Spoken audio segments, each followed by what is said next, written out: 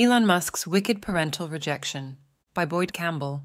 Should my writing ever become famous, as unlikely as that sounds, future literature students will study a selection of my essays that deal with queer and gay issues and ask, was he gay? Then other students and maybe teachers will reply, well, no, he was a womanizer due to my unusually complete list of female companions, and he never really got it about feminism. To prove my point, let me do the same about another writer and a public figure. If you take Tennessee Williams's work as a whole, a theme you see in nearly everything he wrote reflects a lost desire for familial reconciliation. The issue of parental rejection and the desire for parental approval is in every play at some level. It's never more evident than in The Glass Menagerie and Cat on a Hot Tin Roof. The struggle between Brick, Big Daddy, and Maggie Cat is the work of Tennessee Williams, boiled down to its essence. I generally try not to out people who didn't out themselves. Sexuality is a very complex thing, and I believe nobody can classify a person correctly but themselves. With Williams, that becomes tricky. Even after Stonewall, Williams never said, "I am gay." He did, however, write essays about how his advanced age, a year younger than I am now, made him no longer attractive to young men, and that loss of attractiveness made him less virile. Williams' concern about his age tortured him, even as the issues of sexuality he struggled with his entire life were exploding on the social scene in the post-Gore Vidal, post-James Baldwin, and Stonewall riots world. Williams no longer felt like he belonged in either camp. In his will, he left money to his sister, Rose, who was his inspiration for the character of Laura Wingfield in The Glass Menagerie, a young lover, a veteran of the Vietnam conflict, and an aspiring writer who never really wrote much. Whatever issues Williams had about sexuality and family connections, he never resolved them. Few life conditions include and imply a risk of familial rejection, and in particular, parental abandonment, and yet, among people in the LGBTQ+ community, it's common. I've seen and written about conditions where it happened and conditions where it didn't.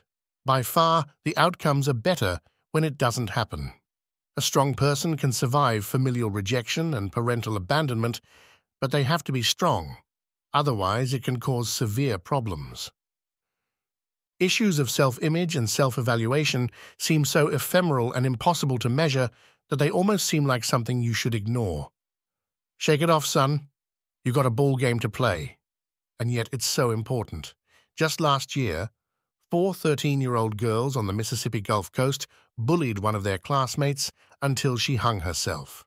Now, the entire community is embroiled in lawsuits and criminal proceedings, all because the gauge on someone's child's self-worth fell to 0.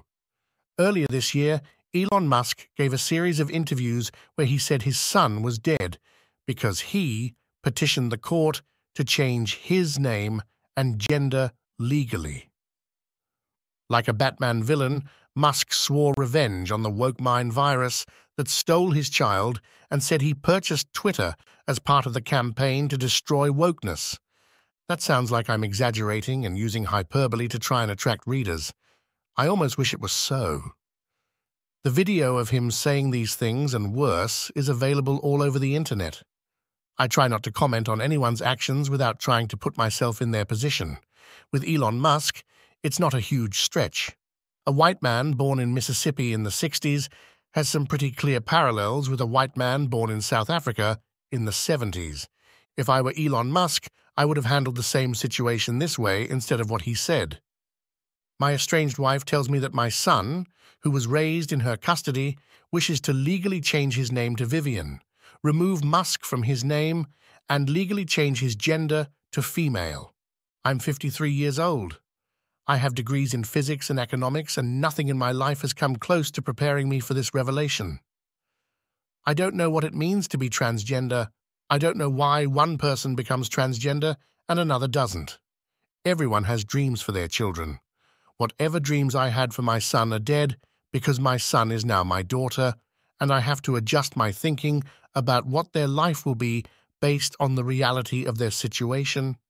I would never choose to transition from one gender to another, but this is my child's life, not mine. I may feel like my son died, but in Vivian's eyes, I never really had a son at all. My duty as a parent is to love and support my child in their life's journey, even if they travel down paths I don't approve of or even understand. My life is not my child's life. I am a public person. My child, Vivian, is not. I would ask that the press allow my family some privacy as we process this development in Vivian's life. I intentionally left some things in my imaginary statement that a transgender person might take exception to. That's my point. As a parent, you're not going to get this right. Not in 2024.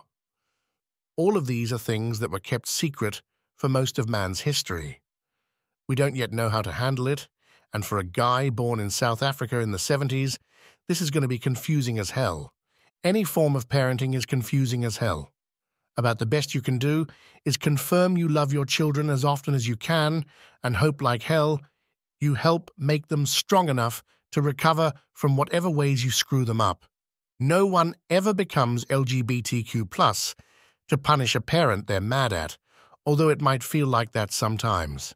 I mean, there were times when you were mad at your folks. Would you have done it?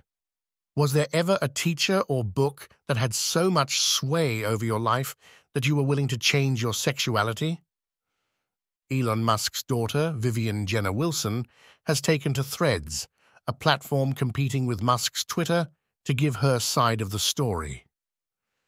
Now, this whole painful family drama is laid out like a dissected frog for the entire world to see and for jerks like me to opine about. I can't pretend like I'm not angry with Musk about how he's handled this.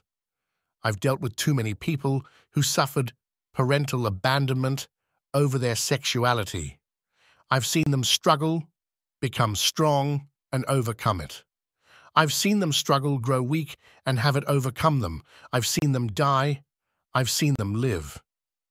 The only path forward for Vivian Jenner Wilson is to overcome her father and his burgeoning minions, who will hate her just because he does. Millions of broken people will say she's broken and unworthy because her troubled father says so. I can't prevent that. What I can do is say that I love Vivian. I'm not her father, but I can love her like one. Parental reconciliation sometimes doesn't happen as you think it should, but other avenues will open if you embrace them.